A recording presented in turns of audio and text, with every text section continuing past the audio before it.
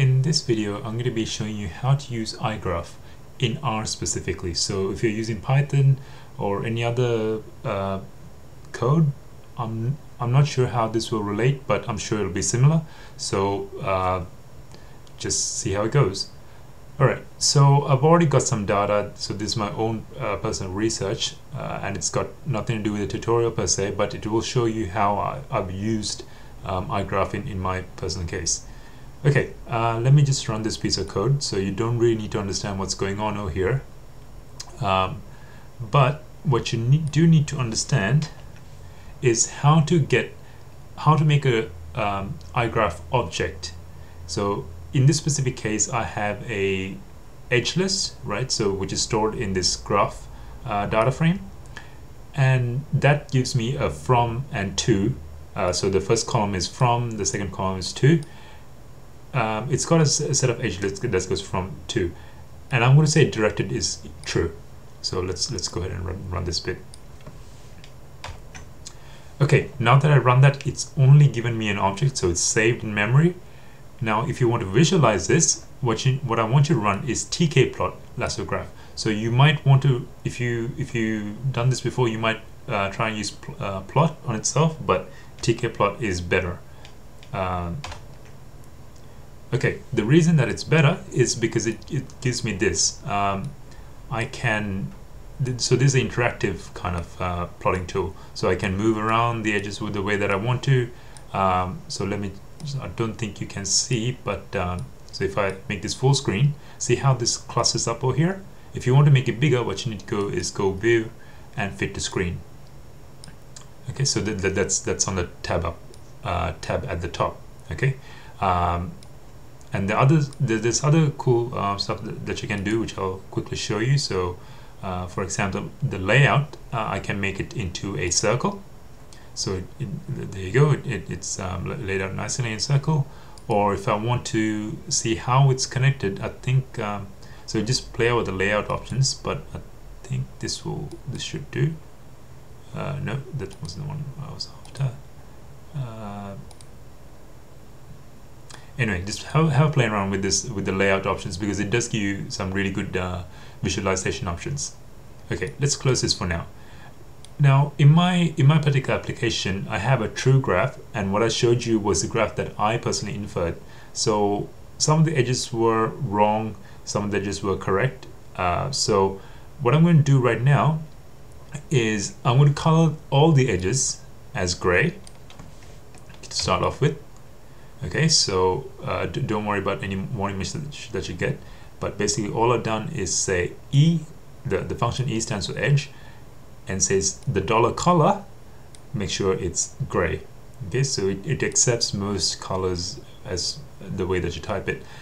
Now what I'm going to do is the ones that I've detected as being correct, I'm going to label them as being red. Okay, so from my color, the subset which I'm doing in the square brackets is going to be a subset that I've already preset in my own data frame, right? Again, so don't worry about my data. So this is just a tutorial on how to use iGraph. I want to color those edges as red, the ones that are detected properly. Okay, and now let me do the graphing again. So if I draw this again, so now I start to see a set of red edges. Okay, so the ones that are detected properly. Obviously, this is a bad inference on my part, but again, that's really not the point of this tutorial, right? So there you go. Okay, and another thing that I want to show you is sometimes I want to play around the vertices, right? So I'm going to say, first of all, you have to set the base case to be gray or some other color. You can't just pick and choose the colors to be colors of a subset to be a particular color, because you need to define a base case before you start using the color option.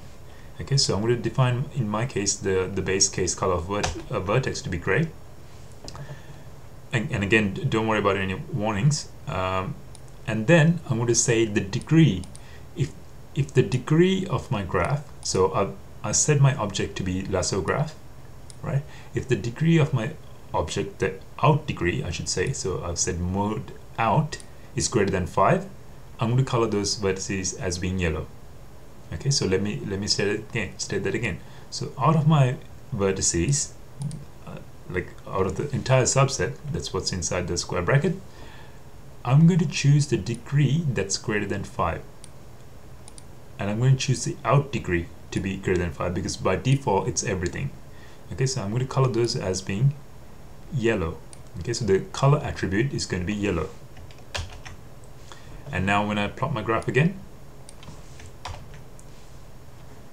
okay, so in this case I didn't have any out degree being 5. Let me choose let me do something else. Let me say, instead of out, just let it be all, and I'll say is greater than, let's say greater than 4, just so that I can show you something. Greater than or equal to 4.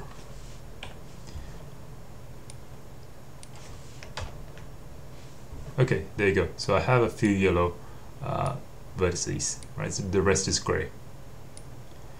Okay, now that's not all that iGraph can do. It's actually quite a powerful package. So one thing that was fairly useful for me was to find the strongly connected components. So a strongly connected component in a directed graph is something that is cyclical, right? So if I can move from vertex 1 to 3, I can move from 3 back to 1. Okay, so there's some sort of cycle somewhere, right? So to find out what the strongly connected components are, there's a function called clusters, and then you input your graph object and you go strong. Okay, so there's weakly connected components as well, which I'm not too familiar about because I'm not really, my background is not in graph theory, but anyway, strongly connected components are definitely a problem. Okay, so now I'll show you what my SCC, a strongly connected component, looks like. Okay, so the membership is really the vertex. So the cluster size. Okay, so let me see if I can remember this. So each vertex is listed over here under the membership. Right. So all my vertices in this particular graph, and then the cluster size is how big each cluster is. So okay, so sorry about that. So I just figured out what SCC does. So the strong connected components give you this three attributes called membership, cluster size, and the number of vertices. Okay, so the membership, what it says is that the first vertex, and I don't mean vertex number 1. Okay, so the number is actually completely independent in this of what the numbers are over here. So the first vertex that I look at is in cluster number 70. The second cluster is in 54, and so on, because the reason is, if you look at these three, it's 45, 45, 45. So number 4, number 5, number 6 is in the cluster number 45.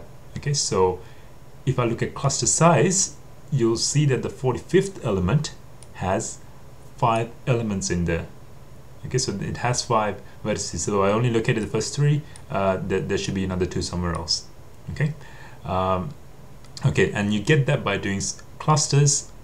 You send in your graph object, and then you say strong. Okay, now suppose I'm interested in finding which clusters have a strongly connected component that has more than one vertex, right? So it's the clusters that have more than one vertex is really the big problem over here, because you don't want cyclic components, right? So let's just take a look at this. So I'm just going to get the vertex, the index number, so which shows the which vertices are. Okay, so it's going to be vertex number 29 for the vertices in cluster which have the identity 29. Okay, so if I look at this one, it says 45 over here. So in this case, there you go, a whole bunch of 45s. Right. So in the same way, I should be able to find a couple of 29s. So I find it. There's a 29 over there. Okay, this is going to take too long, so I'm going to leave that up to you. Okay, so finally, what we're really interested in is to get the actual vertices that have a cluster size greater than 1. Okay, so So what I'm going to do is, now that I got the vertex index, I'm going to go out of my vertices of this lasso, the graph object. I'm going to pull out the ones from my membership that have this particular identity, okay, this particular index. So let's do that. So there you go. Okay, so from doing this, I pulled out the vertice is 23, 5, 69, 57, and 59. So these 5 components are strongly connected. Okay, so if I go back to my graph, so let me plot my graph again. So if I find the number 23,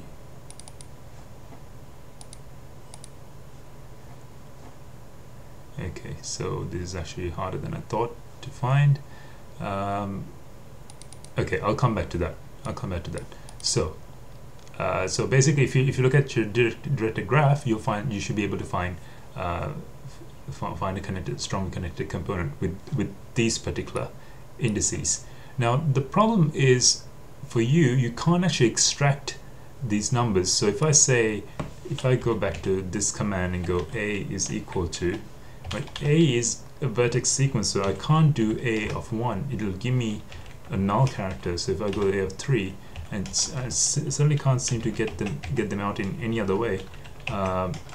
So the way that you extract the vertice is a bit tricky. So I'm going to say this is really what we're after: unique as vector, the from to data frame. Okay, so I'm going to take the from and to from the data frame, and then grab the unique objects out of them. So because that will give me the order of which the vertices appear.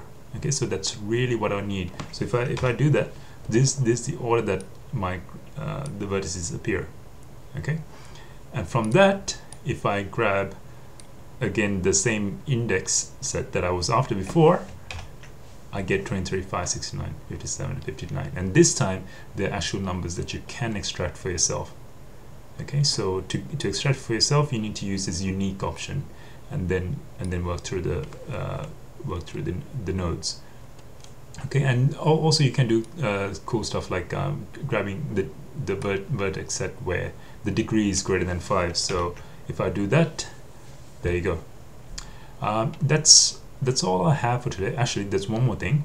Now, in the previous example, what I did was give you a way of getting a graph object in iGraph using a from to list, right? So from an edge list. But suppose you have a matrix, right? A square matrix that's non-zero where you have an edge and 0 elsewhere.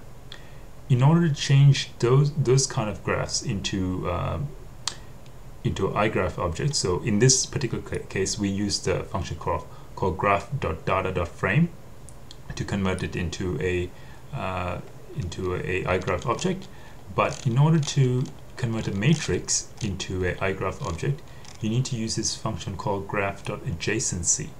Okay, and then you input your matrix of whatever you have, but it has to be a square matrix, and the mode has it should be undirected. But and in fact, I think if you set it to be directed, I think the positive values will be taken to be from to, and the negative values the other way around. But don't quote me on that. I think that's how it works. Anyway, if you have any questions or comments, let me know. But I hope that was useful. Thank you.